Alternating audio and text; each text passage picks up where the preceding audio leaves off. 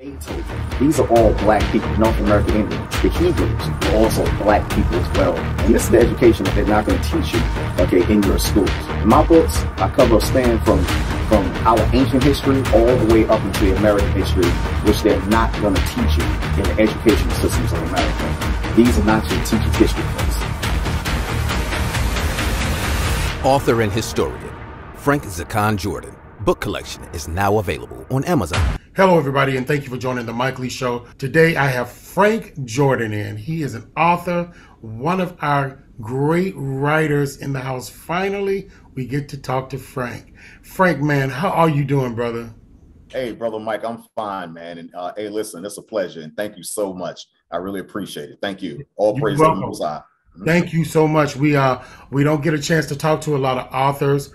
We've talked to a lot of script writers and people in the movies, but it's really great to talk to an artist like you, and you're a specific type of artist because you write about Black history. Is that correct? That is correct. Unmentioned Black history, those topics in school that they don't want to mention or teach about. So that's very important, unmentioned Black history.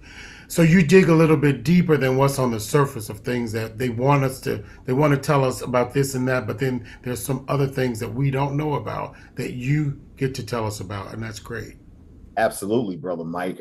It's more that they don't tell us than they do tell us. Gotcha. I like it. So tell me, why did you go into this type of writing? What was it about this that fascinated you so much about Black history? Yeah, growing up in the 70s in Brooklyn, I lived there all my life until, I became an adult.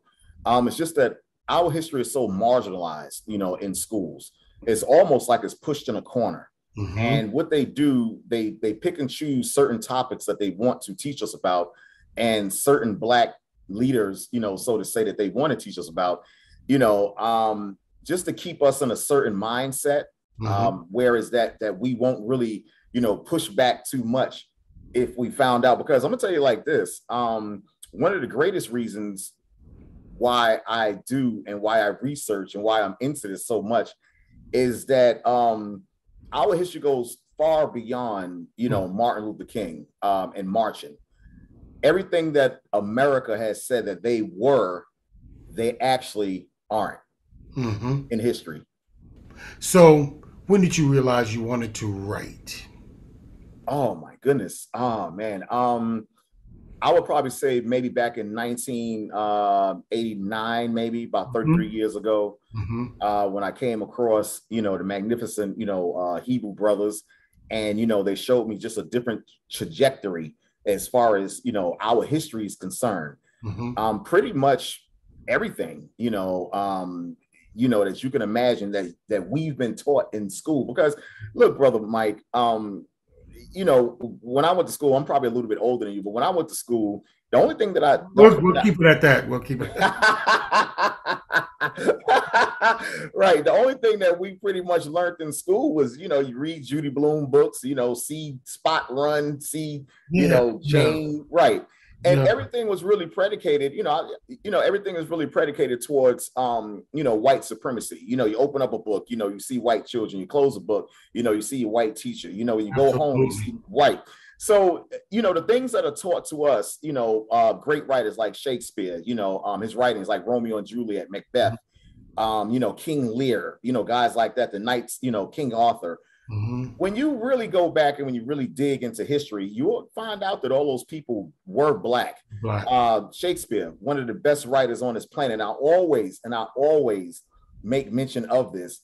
He was a Black man. He was a Black man. And when you read his dialogue, when you read his plays, he make mention in all his plays about the characters as being people of color, even Romeo and Juliet. When you go to scene 2, I think it's Act 6, he mentions Juliet's skin as being dark, just like the night. And also Romeo, actually, during the whole play, mentions Juliet's skin as being dark. Wow. How many books have you published total? I have published actually 4 myself.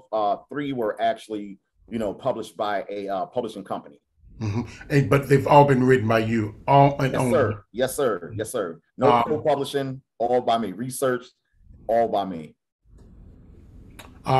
How has writing and researching about our culture helped you learn more about yourself? Oh my goodness, you said it. The answer was in what you just said, brother Mike. Mm-hmm.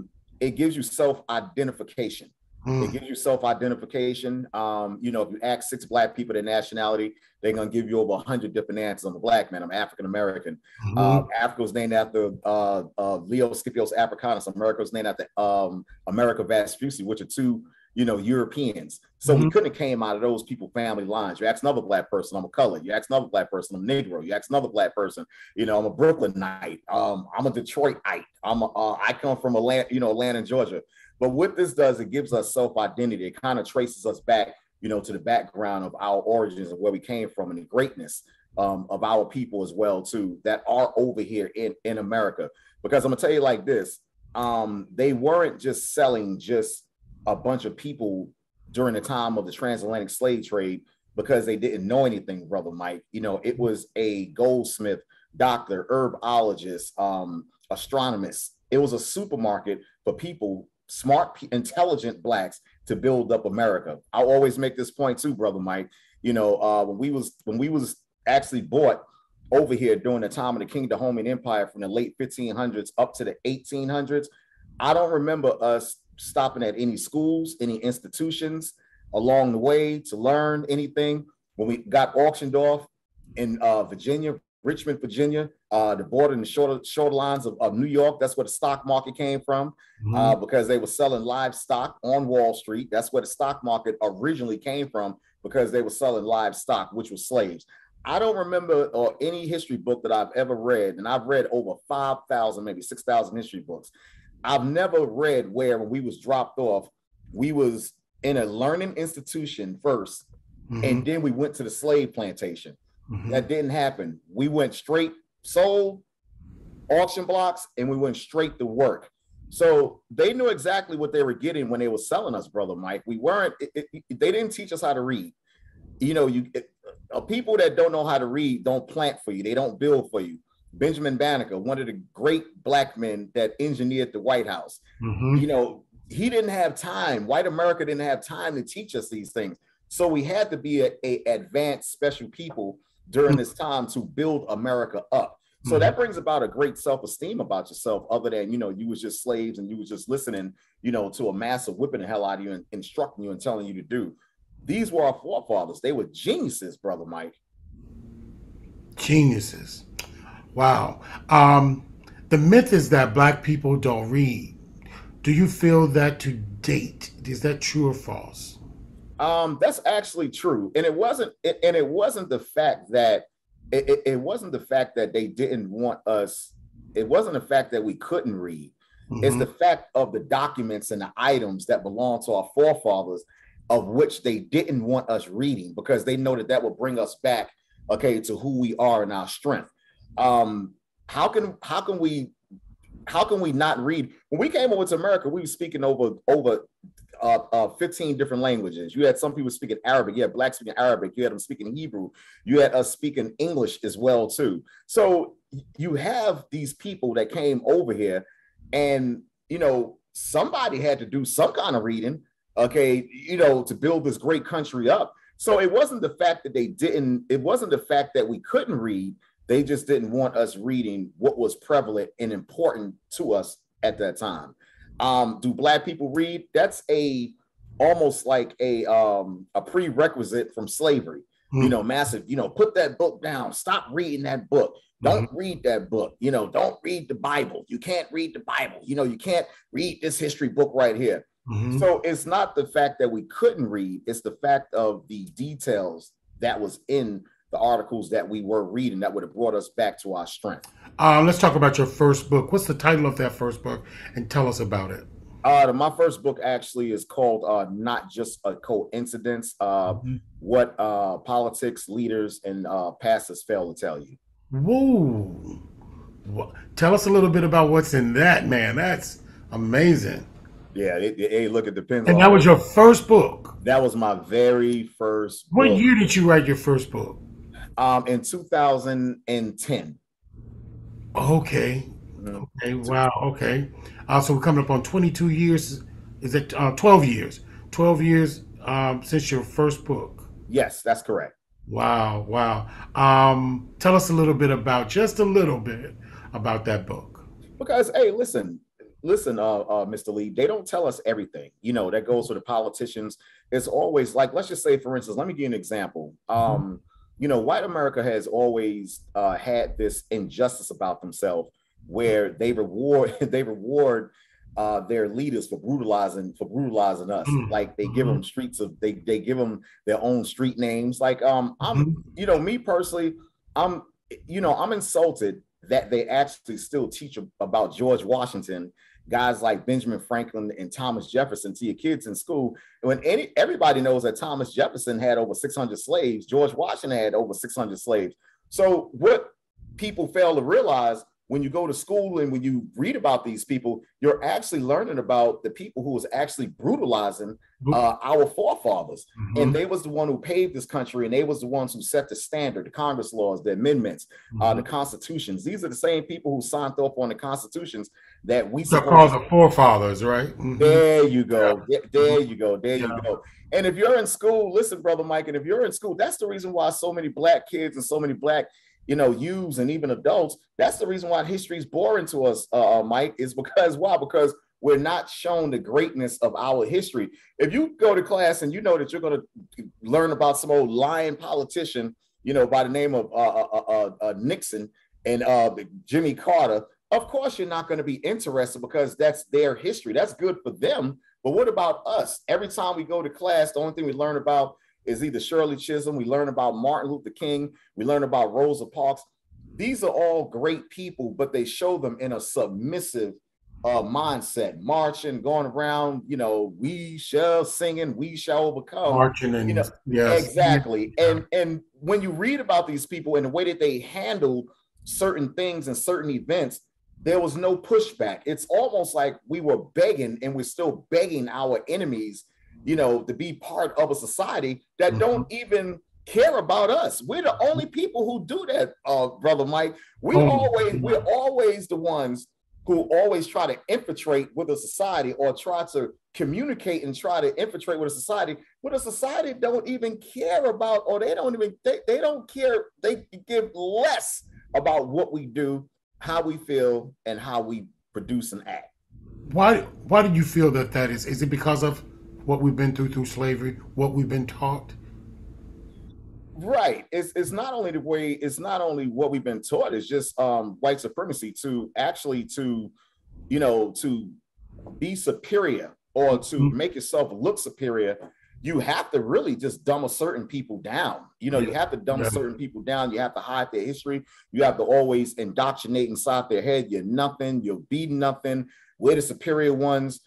We did everything. We're the geniuses. Albert Einstein, Benjamin Franklin discovered electricity, you know, the theory of evolution. And this is what they push on our people. And this is what they push on our students. You know, you were nothing. You contributed to nothing. But when you go back in history, even till today, a Black woman by the name of Gladys Mae West, and I always make this point, Gladys Mae West, she's still living.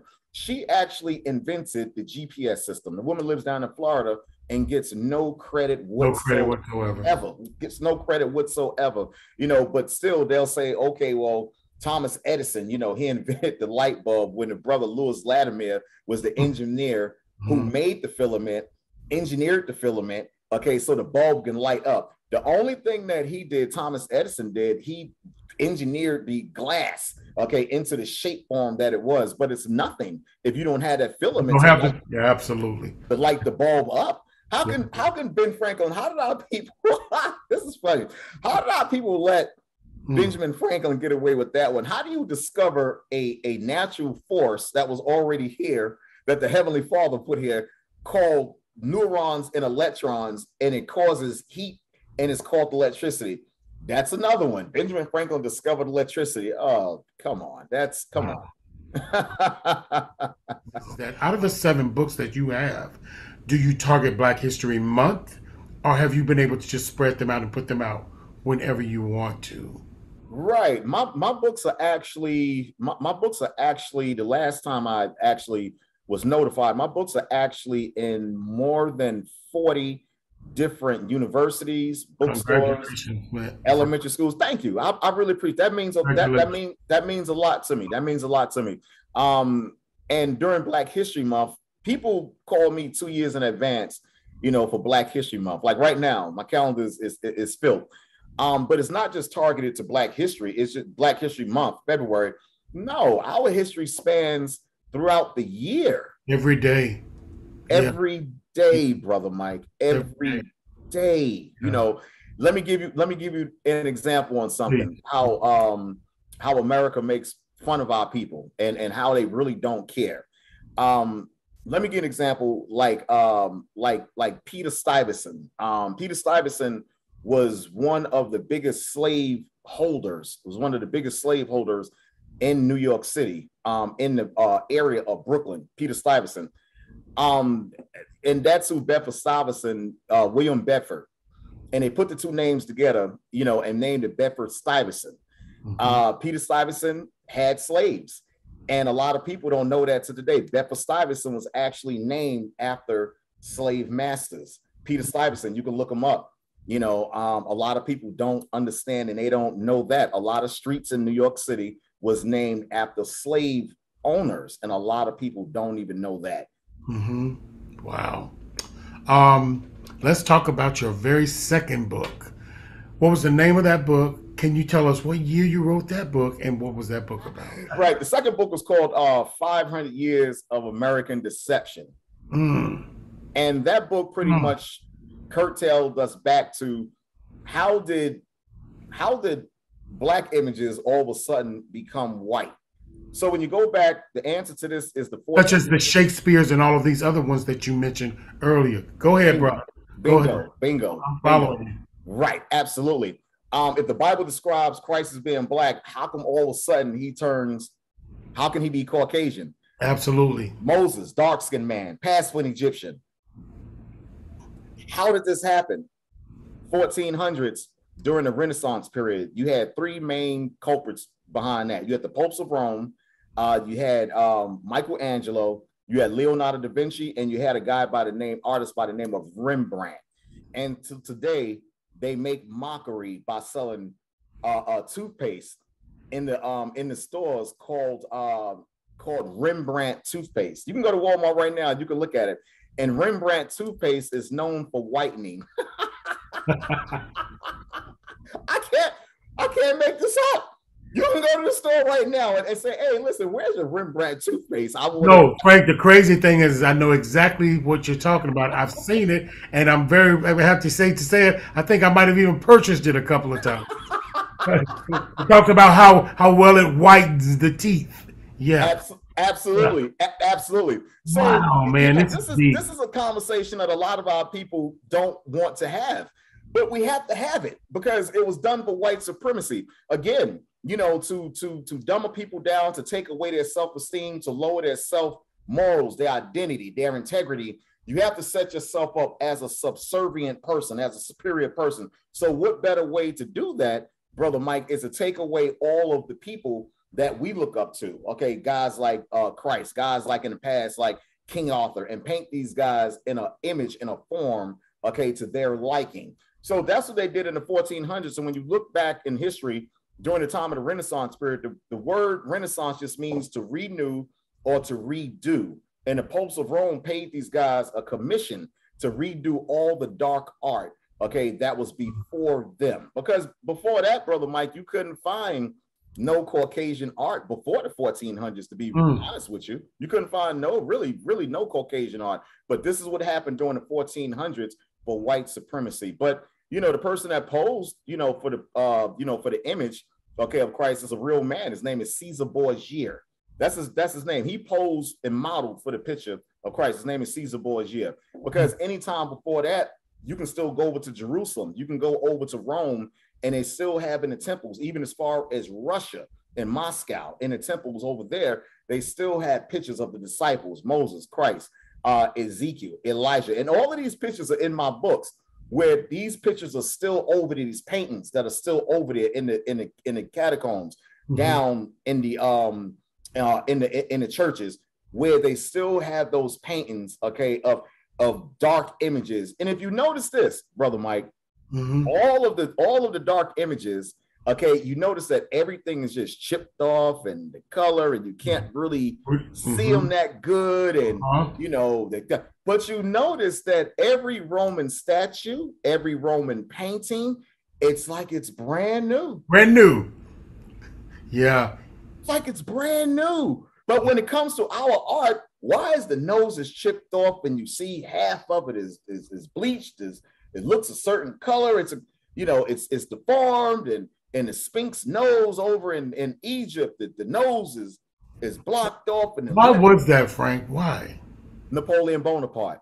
Napoleon Bonaparte. Two names, Napoleon and Bonaparte. Same thing, white supremacy. You know, listen, let me tell you something. If we look back in our history, guys like King Arthur, Robin Hood, these guys were all black men. I'm not, look, a lot of people, you know, and I've taught before professors, you know, in colleges, and a lot of people say this guy's just on a black trip. No, not really. It's just that everyone that they deemed, okay, to be someone in history, they've taken the credit for it. But when you go back, and I have thousands of pictures in my books, even Othello, Aristotle, Socrates, these were all black guys. I mean, Frank, the names, listen to the names of them. I mean, go ahead. I'm sorry, but no, you're good. You're good, brother. You know, Othello, Shakespeare, Socrates, you know, these are all black men. That's the reason why they created Hollywood. You know, back in, it was a German guy that created Hollywood, because you can pretend to be a fictitious and you can do anything you want to be. I mean, look at the movie Rocky. I mean, look at Apollo Creed, how big and cut up he was, and he was beating Rocky up. Come on, man. And then all of a sudden the music come on, Brother Mike. All of a sudden. And look, that was a movie that was, people didn't catch it. That was a stone cold white supremacist movie right there. To show black people, no matter how big you are, we still gonna come on top. Rocky should have been gone out of that fight the first round. Apollo was, but it's Hollywood. You go see that, it sinks into your mind. You know, he's beating us up. Apollo, he's a big black muscular guy. All of a sudden he's beating him up. All of a sudden in the end, you know, who won? Rocky. all what he does here. Yeah. Subliminally. There you go. There you go. Do you feel that anyone can write?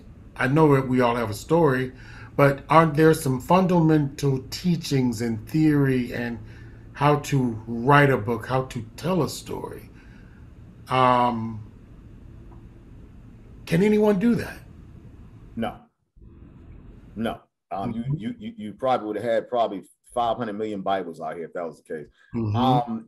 And one thing, you have to have a passion for it. I think that everyone can't do everything. You always want to write a story how my method to writing, Brother Mike, is I always want the questions answered that I would ask, that I was always curious about.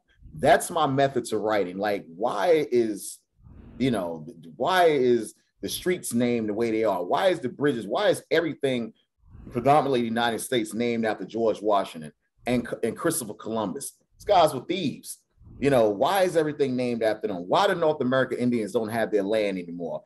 Why does certain people always try to emulate the colored people, you know, black people?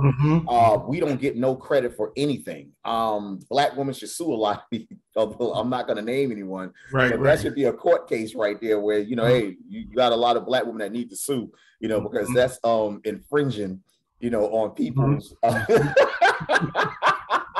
Hey, man, go ahead and preach, bro.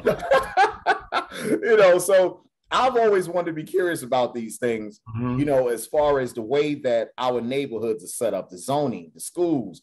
Why don't we have certain things in our neighborhood? Is it because of the educational system? Is it because of the jail system? Is it because of the drug trafficking? Is it because of, you know, we're just a bunch of people that just can't get it right? We just can't, no matter what happens, we just can't get it right.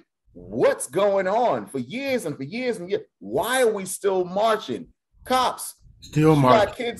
Shoot our kids down. Why is it still going on? I've always wanted to be that kind of purpose. Hypertension, blood pressure. I got a total medical book that breaks down all the ingredients that you see in the supermarkets that they put up on the sign that the FDA and the CDC put up on the scientific names, the ingredients, purposely, because they know that Black people are not going to take the time to look on the back of a food ingredient and see a 16-word ingredient, whatever.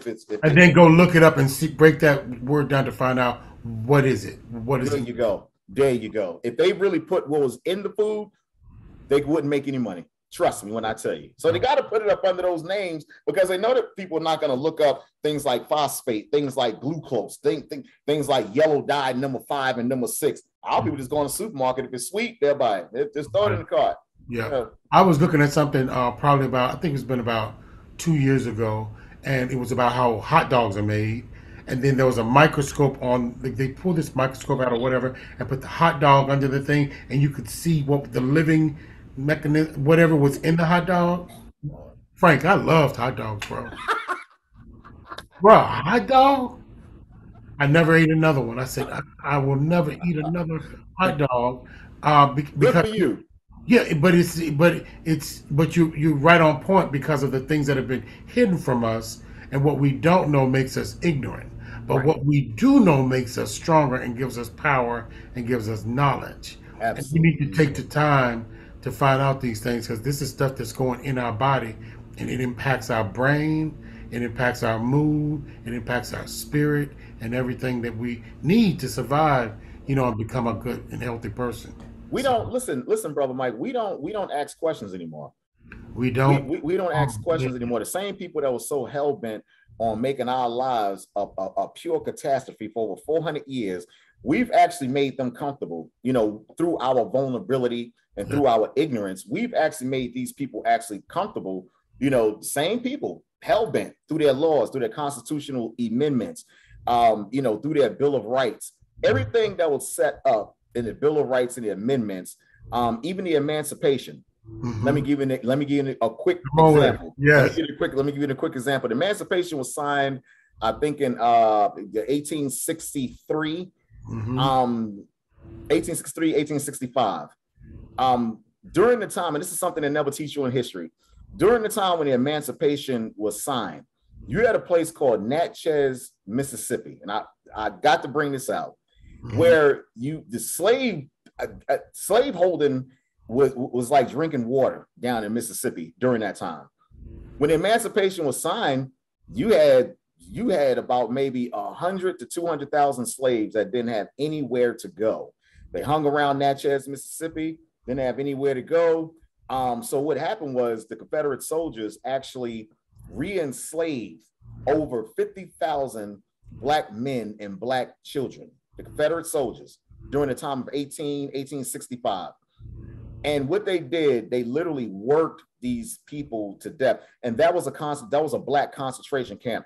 There were more Black concentration camps in the South after the Civil War, okay, than it all was in Germany. This is facts. This is facts. They don't talk about that. It was Black concentrations all through Mississippi, okay? You had some that was down in New Orleans as well, too. After they worked 25,000 men, women, and kids, for one period, threw them over the cliff. Natchez, Mississippi. This is something that they won't tell you. This is something they won't tell you in school. It was called slavery after slavery. Look it up. Wow, that's deep. It's called the Devil's Punch Bowl. And to this day, they got a marker, very small marker, where the people actually was thrown over the cliff. 20, I think it was maybe 20,000. Some accounts is 20,000. Some accounts is 25,000. Men, women, and kids within a 1 year period. They worked them to death and threw them over this cliff. And that place still exists to this day, too. I visited and took pictures. The Devil's Punch Bowl. The Devil's Punch Bowl, brother. Absolutely. I've heard someone speak on that before. Right. But it's been so long ago, I don't remember. But I've heard that before. But the emancipation was signed.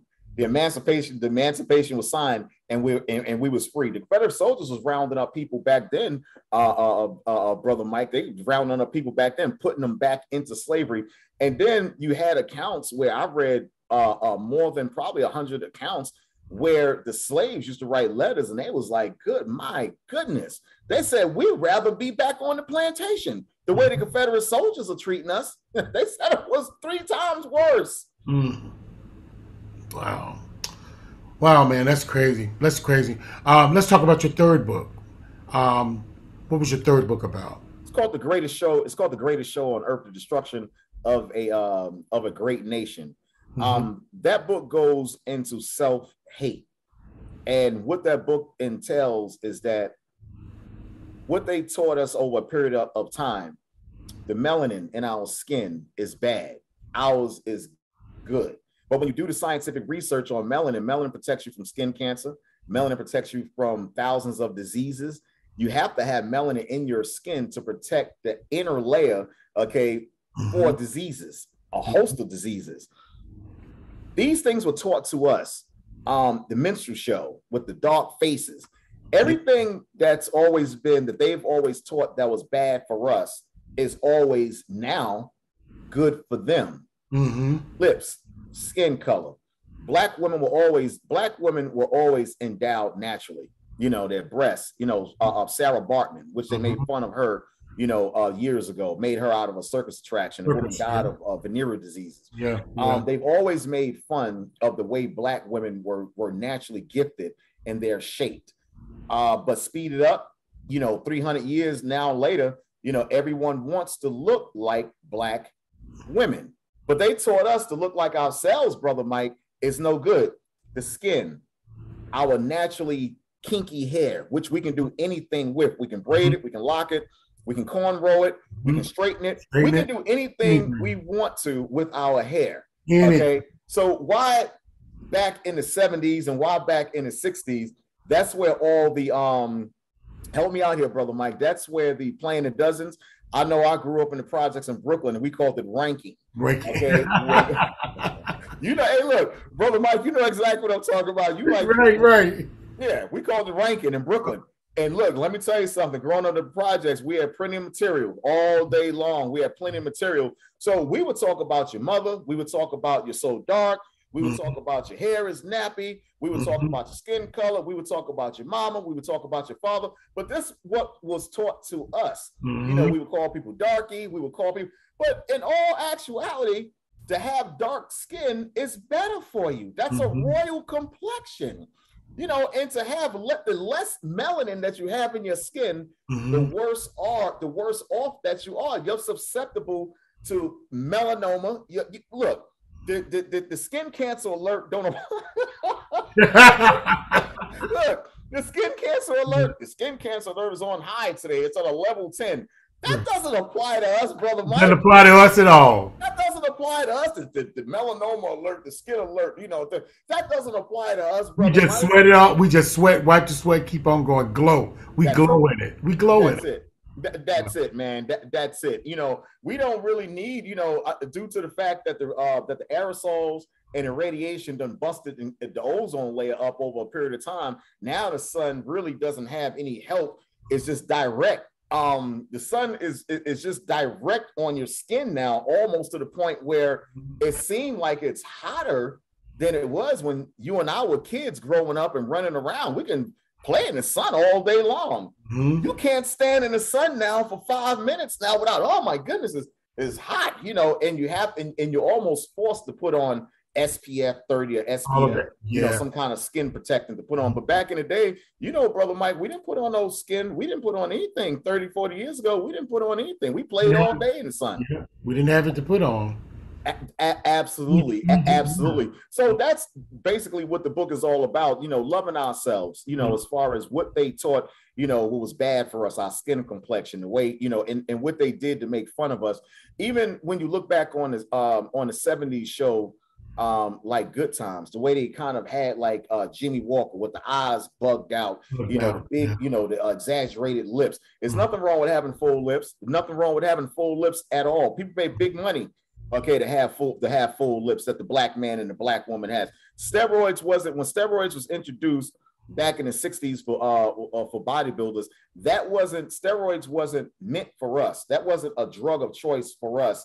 That was white American men doing that in bodybuilding to catch up to the naturally gifted black man, because we're naturally endowed. That's something for them. They were trying to catch up. Not for us, steroids. We don't need to take steroids. Wow. Not at all. How long does it take you? No, let me put it to you this way. What's the longest it's ever taken you to get a book done? Man, I know that could be a big question, because every book has its own life, its own story, even if it's connected to the book before, or if inspired by that. But what is that process for you? You know, hey, brother Mike, I'm gonna tell you like this, man. It's tedious, you know. And like when I was actually writing my first book, I actually had my second one in my head already. I actually had my second one in my head already. But the time that was between that, it was probably a year, maybe a year and a half, maybe 2 years before I actually, had, to come up. Anything that's educational and that is going to benefit us in the unknowing and unmentioned, that's what I write about.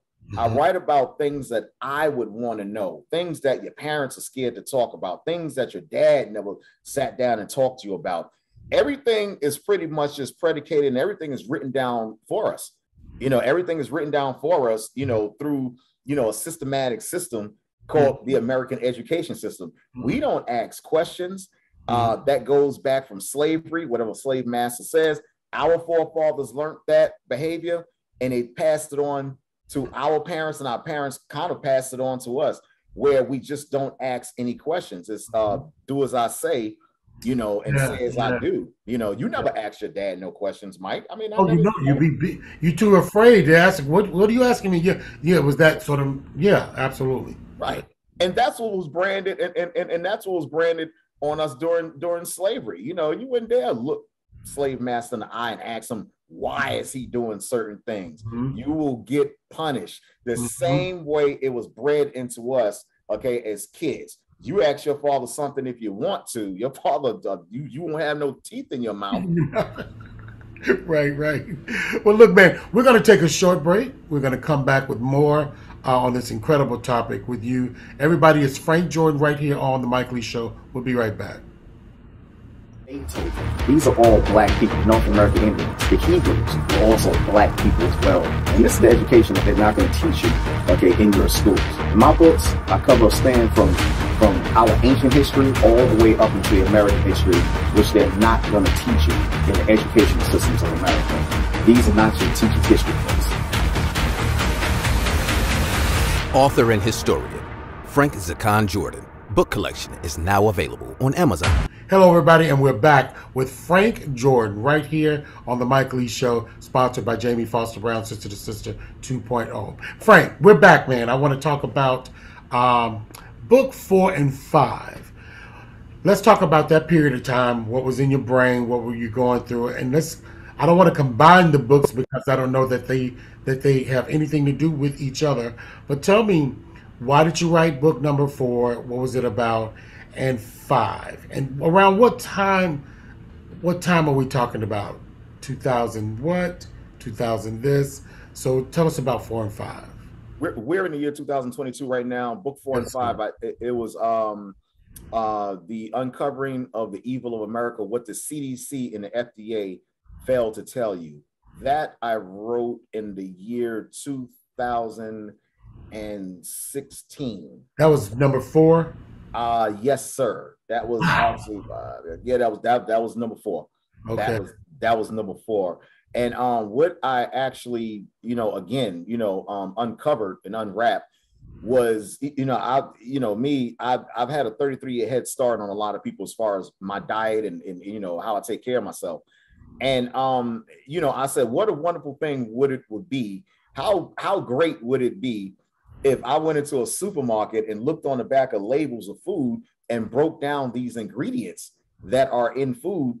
And Mike, I'm gonna tell you like this. I would say I would probably say maybe 8 out of 10 products that I picked up had some sort of cancer causing ingredient in the food. Things like polysorbate, things have pork in it, under different names, to alter people's, religion, their diet. Yeah. It's just, yellow dye number 5, the things that are in the medications to keep you going back. Point in case is this. To get you hooked, get you addicted. Yeah. Right. Exactly. Point in case is this. When the North American Indians, when they were here before Columbus, they weren't taking Tylenol or they weren't taking Motrin. They weren't taking chemotherapy. Inside our bodies, Brother Mike, you got water, you got magnesium, you got iodine. You have potassium. There you go. You have potassium. You have the ingredients inside your body that connects with the natural earth and the herbs and the fruit that it yields back. We have calcium inside our body. Natural oranges that are grown. You have echinacea that you can grow. You have garlic that you can grow.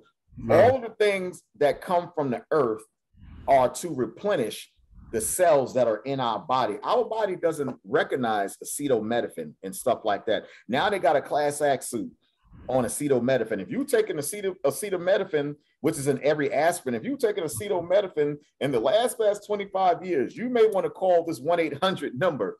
So, there's never a case where you can take natural herbs that actually relate to the organs in your body and the elements in your body and the makeup of your body.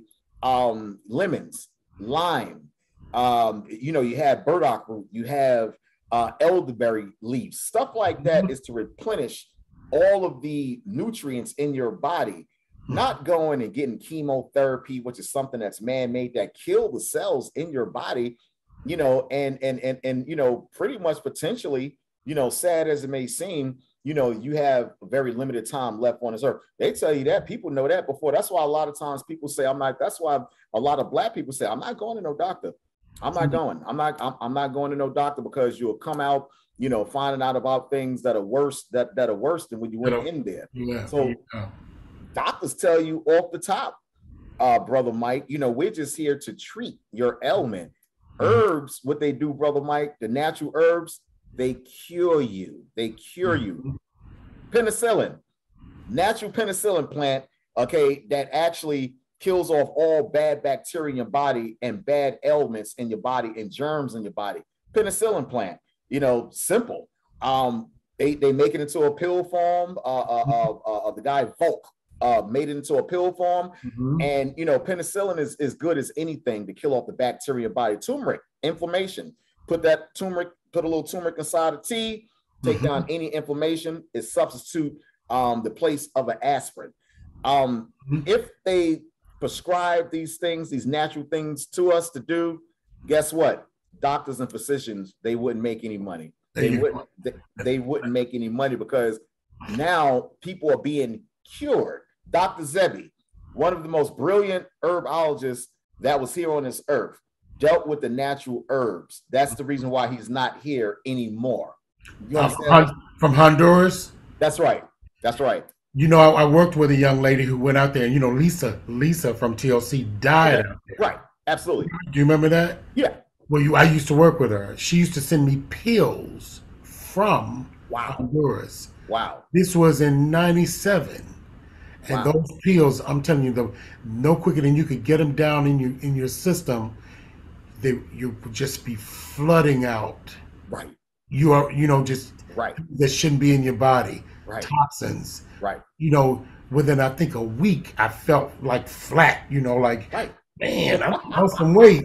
Right. You really hadn't lost any weight. Right. You just got rid of all that crud that was in your gut, and stuff like that. So you're so right. It's just amazing that you mentioned his name, because the brother's not here with us anymore, but he was onto something much sooner, and vast before it could get to the masses. But his words and stuff are still out there on sites and things like that. But isn't it amazing that man is not here with us? Absolutely.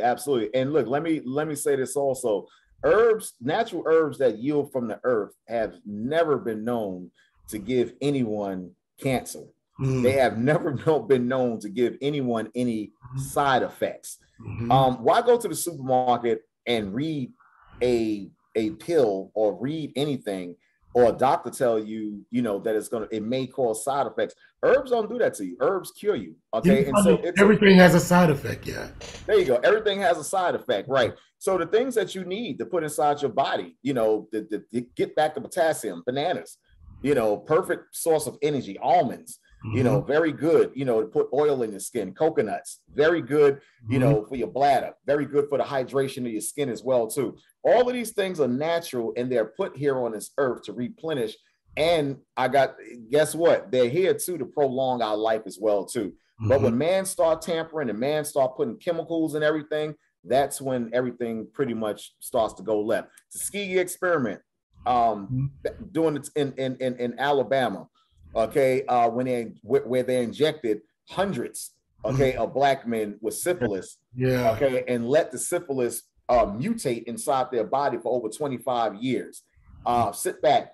That was an experiment that the CDC and the United States Health Organization, that they signed off on. Yeah, go down there and experiment, and inject these men, with this syphilis, and we're going to sit back and we're going to see the effects, and we're going to come up with some medication, okay, to try to cure it.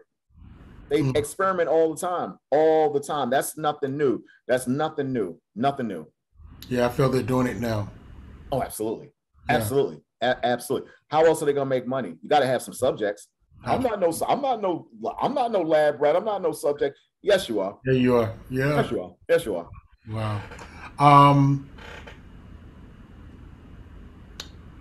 What is the most unethical practice in the publishing industry that you know of?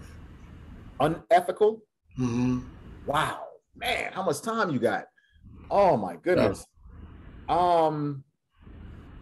Wow, man. I would say, you want to know something? I would say when they still publish books, American history books, and they glorify the leaders of the society, and they teach it to look. Prime example is this. You can't get, I don't care how much you try, I don't care how much people want to petition, I don't care how much you want to fit in, I don't care. You cannot get Miss Steinberg to teach Black kids Black history and slavery. Amen. I think that is a crime, Brother Mike. Okay. No one I not agree with you more, Frank. Wow. No one knows us better than us. That's the reason why a lot of Black people don't get cured of mental illness when they go see a psychologist. You can't have a Black kid that has ADHD, okay, and you can't sit him before Becky that has a psych. You have to sit him before a Black person that can psychologically relate to them. So the only thing, a lot of times with a lot of Caucasian and European people, what they're going to do, they're going to just say, okay, well, take them to down to CVS. I prescribe some medication for them. Take these twice a day at night. And here you go right here. Yeah. But we know each other better because we can relate to each other better. If you are in a one-parent home, we can relate to that. Maybe that's causing mental issues as well too. We can relate to that. Miss Steinberg can't. Maybe you have abuse in the home. We can relate to that. Gang violence. We can relate to that. Depression. Okay, that's big money. When your kids are depressed, when they go to school and they don't have the same clothes, expensive clothes, that brings upon a depression. Your kids go see the school psychologist, oh, we're going to prescribe them for these pills right here. That's big money. Also, your kids being depressed, that's big money also. That also curtails and goes into your kids taking pills as well, too, to get over the depression. All they need is counseling. Call up Brother Mike. Okay, maybe he can relate, to gang activity that goes on in the Black community. You got about maybe 100 guys standing in front of the building or your residence where you live at. Okay, Kyle didn't go through anything like that. Why would you want to sit your kid before a psychologist that hasn't had no life experience, okay, or the Black experience? They just strictly going by the books. They're just strictly going by the books. According to page 56 and Proverbs. No, man, this is no. Right. Debo is waiting for me in front of the building, man. I don't need a book. Debo is live and in person. This is real. Yeah. We can relate to stuff like that. We can relate to stuff like that and give counseling, better counseling to our own. We had that during the time of segregation, and that's probably the next 2 books that I'm going to put you on. Right. Yeah. Wow, man. We could go on and on and on and on. It's okay. Let's talk about the digital world and how things have changed, especially with publication and magazines and books.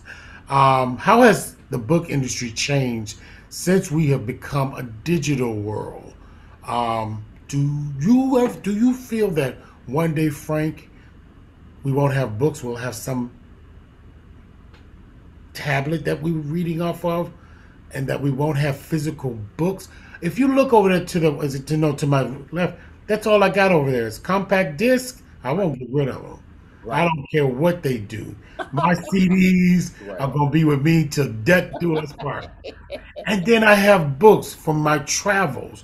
Whenever I would hit an airport, I go into the little space as I see a nice book, and I buy a book. That book would bookmark where I've traveled, where I've been, certain things, where my brain was, what I wanted to read.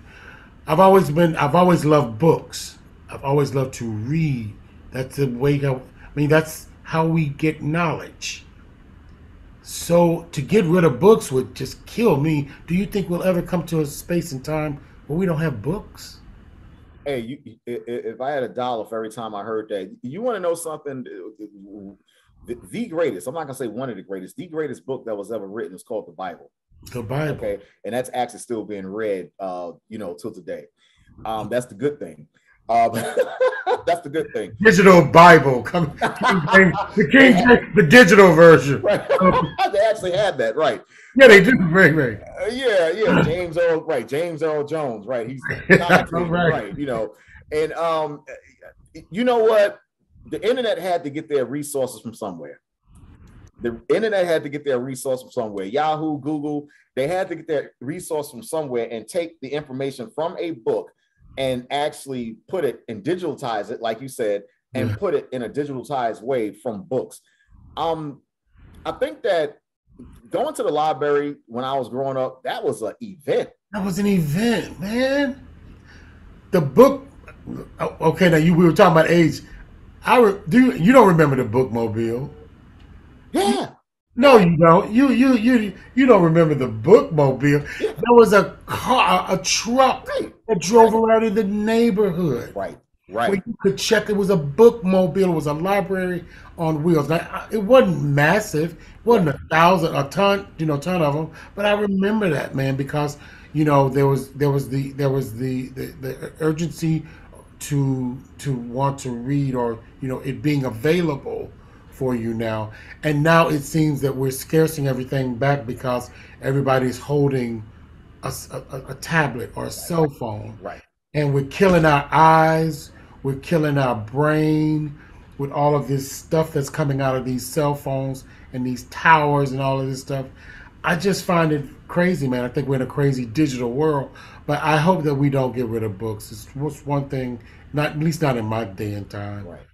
I just like picking up a book and being able to scroll through that book, pictures, autobiographies, things of that nature. So I was just wanting to get your take on that. Yeah, and big up to the parents, and listen, we have to get credit where credit is due. You still have a lot of Black parents who take the time out to sit and read with their kids. And even look, let me tell you something, Mike, if you had a library card back in the 70s and even the 80s, you was the man. If you had a library card, that was like having a driver's license. Okay, you had a library card, you go around, I got a library card. That was like having a driver's license, because now you are privileged actually to go into a real library and pick out any book that you wanted to pick out. And look, I used to come out of the library that was probably about 2 or 3 miles away from my neighborhood. It was actually a Caucasian neighborhood, and come from the library, with loads of books. That put a smile on my face. You go. When you go to the library, it was like an event. It would be so crowded. To go to the book desk in certain books. You have to be on a waiting list for certain just to read certain books. Sorry, sir, that book is not in. It's going to be out 2 more weeks. And you put your name on the waiting list. You're waiting, countdown to get that book. Yeah, right. Those days, those were good times back then. There's a library that I love, and it's called the NC State Library in Raleigh, in North Carolina. That library is 24 hours. That library is 24 hours. They have, I think, maybe 9 floors in it. Oh my goodness! And that's probably one of the very few libraries that I know of that when you can go there 11 o'clock at night, 12 o'clock at night, and it is packed, just like it's 12 noon with students. And I just love that. I love even coming in there, even just seeing that, where they still have millions of physical books where you can actually just read, you can pick out, you can read. And that does something to you also, because now everyone's getting, and it's the parents, for the most part, Mike, let's not play with this. It's the parents. The parents aren't spending too much time anymore with their kids no more. Parents are letting the internet raise their kids. Parents in the kitchen, they're working 2-3 jobs, to pay the bills, and they come home, they're tired. They don't have no time really to deal with the kids anymore. Everything teaches. They teach digital ties, internet. The internet is teaching our kids. You have to be careful with that too. You have to be careful with that. No, you're right. You're right. Let's talk about your final book. Let's talk about your 6 and 7, if we can go right in there. Yeah. Your final 2 books, and what were they about, and why did you write those books? Yeah, I have wrote my book, We Once Were a Family, The Disappearance of Black Culture and Soul. In that book, I detailed segregation and how much we had during the time of segregation as a community. And a lot of people don't understand, and this is not to step on anybody's toes, we were better off segregated than we were. Oh, absolutely. A lot of people don't. The worst thing we ever did was bus schools. And, because then we were no longer independent. We didn't have our own. There you go. We started to share everything, and it was, I know. I could not agree with you more. Right. How do we, look, Christopher Columbus was the first person to come over here and gentrify America. He gentrified America. He came over here and robbed and stole the North American Indians, their gold and raped the women. John Smith, like they show in Disney. Pocahontas, she fell in love with John Smith. No, John Smith, Hopewell, Virginia. John Smith, what he did, he kidnapped Pocahontas and he raped her. That's about it. And her brothers was contemplating on killing John Smith, but leave it up to Disney. But the point of the matter is this: we actually had more, brother. We actually had more, brother Mike, when we were segregated. Now we have less because now we're integrated. Now we're under the control of a debit credit system. When we had our own land, we had our own school, we had our own pharmacists, we had our own communities. There was more than one Black community, and that's what the book details. There was more than one Black community other than Tulsa, Oklahoma. You got a place right here in Durham, which was the first Black Wall Street on East Paris Street, where you had Black men, W.E. Du Bois, along with 4 other men who built a life insurance, a 8-story life insurance building. You had a lot of prominent farmers, Mechanics and Farmers Banks that was started, by these guys that's still around today. Mechanics and Farmers Bank was started by Black men here in Durham. And a lot of people don't understand that we were better off separated, than we were integrated. As soon as we became integrated, divorce rates, marriage, was at an all-time high. Heroin opened up, flooded the Black community. Education systems, water, irrigation system. Now all of a sudden they're finding lead, in the irrigation system. The medical system, terrible. Our parents, most of the time, your grandmother, you get sick, your grandmother tell you to put a potato on your leg or something like that, or she'll wrap you up in some tobacco or something like that. Boil some brown liquor and go to bed. You wake up feeling just fine. Absolutely. She didn't go to the store and get a bottle of Motrin and tell you they didn't do that. So once this all happened, once we was integrated. So that book actually details where did actually gentrification start, how it began, and why we can't do anything about it today. Remember this date right here, 1830, the Removal Act. Thomas Andrew Jackson, He put in place during the time of 1830, he removed the North American Indians, the Seminole Indians from Florida, worked their way all the way through the West Coast, building railroads, and it actually pushed the indigenous people, the North American Indians, in a place now back then where they didn't even want, North and South Dakota. You can't grow nothing there. The weather's all jacked up. It's a land that they don't even want. What happens in North and South Dakota? We don't know. But is that place is not even talked about. But that's where most of the indigenous people were pushed at, in North and South Dakota, and that's where the reservations are at. But we had a lot of Black communities, Paradise Valley, Black Bottom in Detroit. Yeah, Black communities. Martha's Vineyard was actually founded and started by Black people. You had the Carr sisters that started Virginia Beach that people don't even know about. You had a lot of Black beaches that people don't even know about. And I'm not talking about Black people coming to visit. No, acres and acres and acres of land and beaches were owned by Black people that we were swindled out of it because we integrated, with the system. Wow. What's next for you, man? The books are in your brain right now, because you just told us that a moment ago. Oh God, where do you go? Where do you go next? You know what, brother Mike? I'm gonna tell you the truth, man. The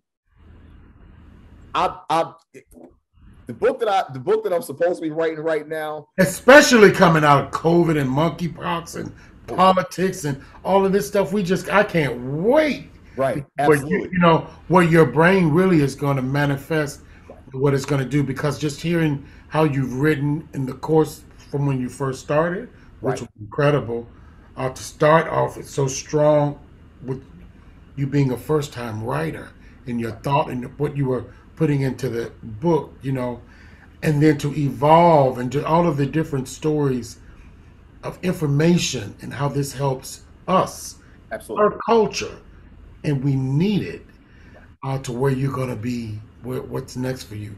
So, wow.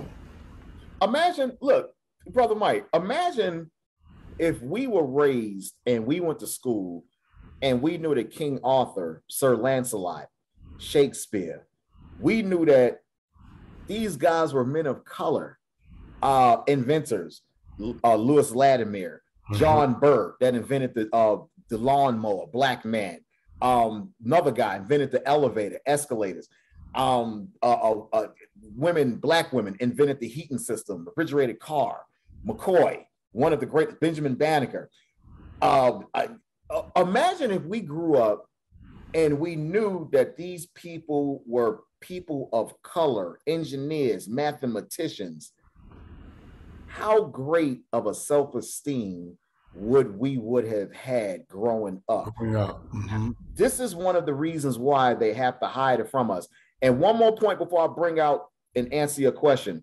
I remember when I was in high school, they used to have trade classes in high school where they would teach you a trade. They called it shop class, where they would have 4 periods of nothing but probably wood shop, electronics, but it was actually a trade that they actually taught you in high school. I was born and raised in Brooklyn, where they had shop class, where they taught you mechanics. They had high schools that specialized in certain things. If you want to be an actor, you went to performing arts, LaGuardia Farillo.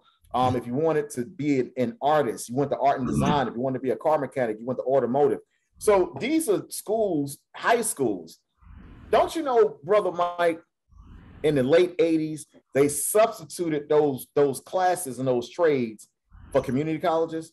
Wow. They actually made us pay for what we was getting for free in high school, because you had a lot of people that was going right from high school, Black kids in the Black community going straight from high school to opening up their own business.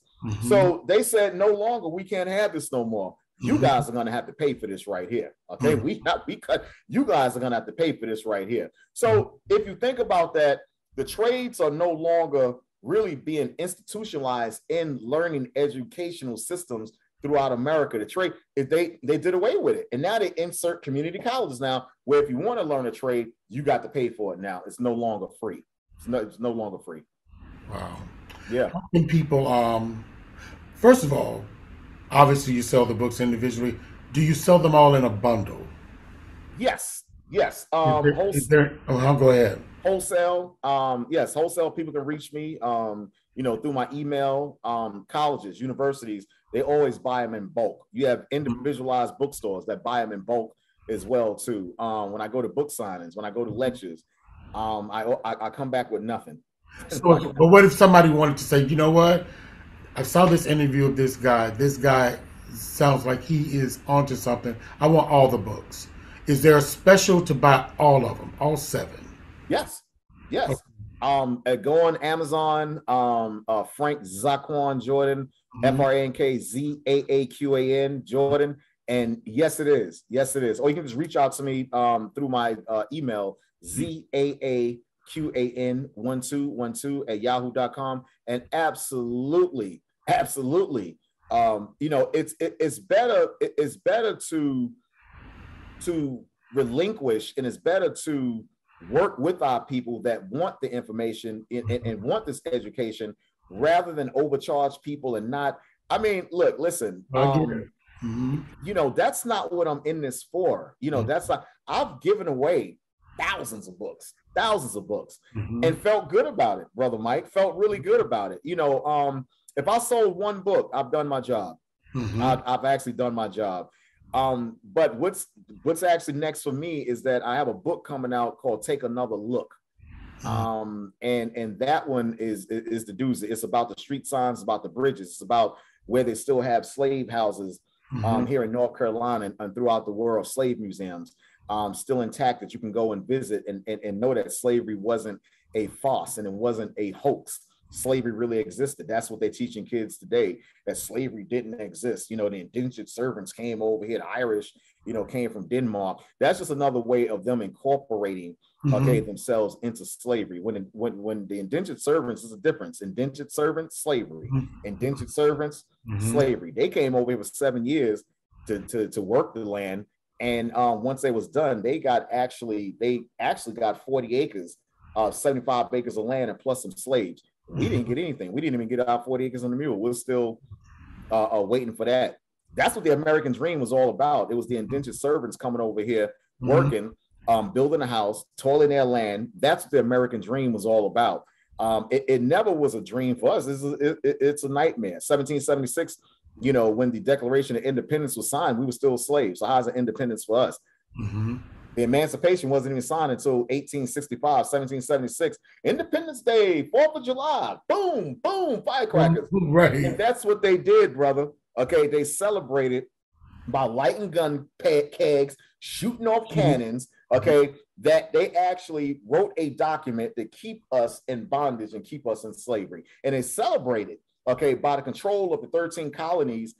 13 colonies, they had full control of the 13 colonies, and they celebrated. That's what they did. And to this day, we blow up firecrackers and shoot guns in the air, and we don't know anything about it. 1776, we were still slaves. The Emancipation wasn't signed, okay, until 100 years later. So how was the Independence Day for us, Brother Mike? We were still slaves. Boy, you preach, you man. Today, you let us have it. What a great show today, man. This is very informative. Last question for you. What are you most proud of? Wow, that's a good question. That you know what, that's a good question. All praise to the Most High, number one, for giving me the brain in my head, to even be the person that I have become. And the most thing that I'm really proud of is that anytime someone rings my phone, anytime someone emails me, anytime someone calls me up to do, what you asked me to do, Brother Mike, it's always a pleasure. This is one of my greatest moments right here. Anytime I can get to do something like this, Brother Mike, this is a great moment for me right here. I'm gonna go celebrate. I'm gonna go get me a glass of wine as soon as this is over with. I'm gonna go celebrate. Life is a celebration, Mike, and we have to celebrate it. We have to be thankful, for us even getting up. There's no need to frown. Get up. You're mad. You're disgusted. You're frowning up. You're mad for no reason. You woke up. A lot of people can't say that. A lot of people can't say that. Yeah. Man, I just want to thank you so much, Frank, for sharing with us today, and for the books you've written, and for opening up and telling us about these incredible stories and books that can help our culture. I can't wait for your next book to come out because I want to have you back on, man, to talk Hey, about the new book, and let's do a master class on absolutely. some of this stuff, man, and let's help people, because that's really what it's all about, being a good servant and helping people and being a good person. So, man, I love your stories, and what a great show today. Thank you for stopping by the Mike Lee Show.